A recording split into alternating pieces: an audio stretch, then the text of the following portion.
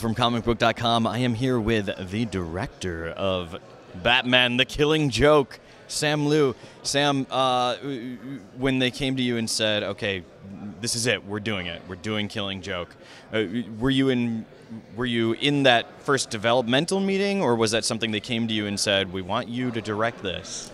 It was more the latter, actually. Yeah, because like especially at Warner Brothers, I feel like the directors of these, we're almost like studio directors. We are, we usually have like the old school studio. Yeah, exactly. Yeah. Where we're sort of like they're rotating directing crews and stuff like that.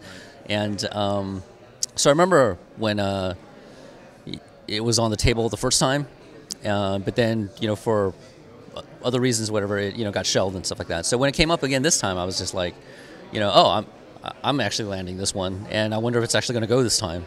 And so yeah, I mean, I guess it was the right time and the right climate to release an R-rated animated movie. Was that something as soon as you came into the project that you knew it was going to be an R-rated film? I think we weren't even thinking about that at the beginning, because I remember when Bruce and I, even after we had sort of, built it in animatic form and storyboard form, and we're looking at it, we're just like, you know what,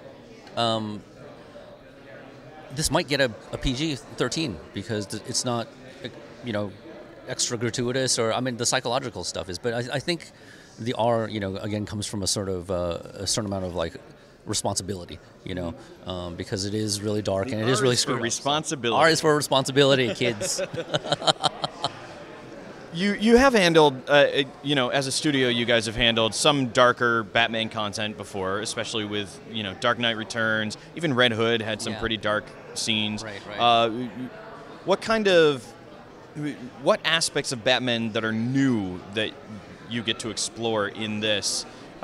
Whether it's because of the R rating or just because of the nature of the content.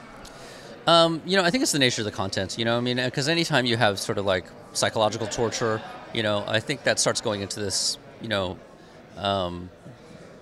this questionable area, and so I think it has more to do with that than actually because. We've had many films where, people are getting shot and there's blood and there's things that I thought, we're going to get an R rating for that, but we don't, But for some reason, I think violence is not, just violence for violence sake is not, there's a certain desensitization, I think, that has happened, right, where, like, that is not as shocking anymore, but for some reason, like, sex and, like, again, psychological torture, that's still kind of in this touchy ground. So obviously the Batman-Batgirl relationship that was implied a little bit in the comics, you're showing more overtly here. What does that do? What does that add to the story? What does that add to Batman's motivation as he's going after the Joker once he has injured Batgirl the way he did? Yeah, I don't want to spoil it too much, but I think a lot of that is in the this prologue, and in the prologue again we wanted to give Batgirl her due, like, who is she? What is she like when she's basically in her element, when she's in her prime?